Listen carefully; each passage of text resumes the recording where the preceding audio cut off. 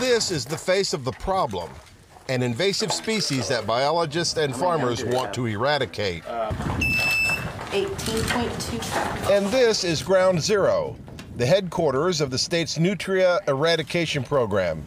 Here because this is where most of the Nutria have been found. Of the almost 700 Nutria that have been taken to date, 580 of those animals have been taken in Merced County.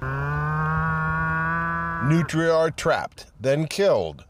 Right now, there are over 1,500 traps set in the areas of concern. They're really kind of the trifecta of impacts here in California to our water conveyance and flood protection, infrastructure, agriculture, and our environment. One Nutria can burrow 100 feet long into levees and riverbanks. State money, environmental and agricultural groups have so far paid for the fight. But today was an opportunity for Congressman Josh Harder to see the problem firsthand, as he and other area legislators push for federal funding to help in the fight. This isn't a partisan issue.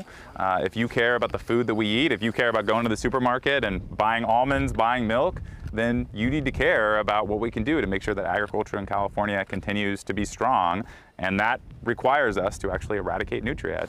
And controlling nutria is urgent.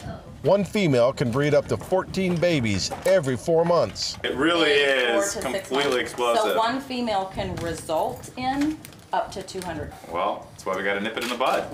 The traps inspected this afternoon were empty, but these wildlife experts know there are plenty left in the area, and they hope to get them before the population explodes and expands. In Los Banos, Merced County, Will Hereford, KCRA 3 News.